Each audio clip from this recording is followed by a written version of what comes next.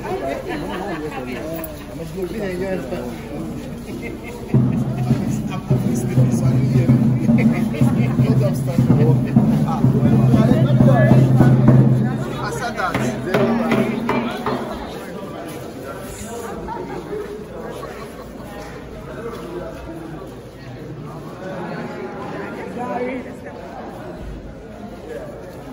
this is an artist's work, and her name is Tracy Thompson. She's a PhD student at KUSC.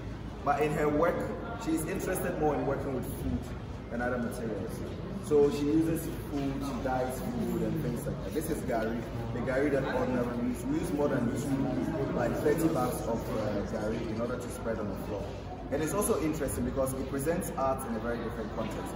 Ordinarily, in the history of art, if we're making still life, we have to paint gari or cassava or whatever. But this time around, it's the actual material which becomes part of the environment which you experience. And the textile that you see was made with Tuo Zaafi. So just Tom Brown, Tuo Zaafi and others. So the artist would cook it. So we cook several pots of it. We pour it on mosquito net, and when it dries, it becomes almost like a textile. So art is not really about what we know, but it's also about transformation. Because sometimes you think you know something until an artist is able to reinterpret it, and it gives you a very different way of looking at the same thing. Yeah, sure.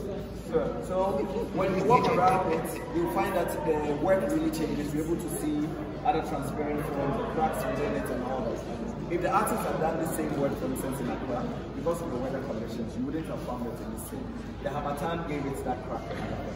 So site specificity, the place where the work is made and the production also affects the forms. Yeah, things like that. Yeah, she made it in Tamale over a month and a half, and then we had to clean it. Yes. It's art, but specifically installation.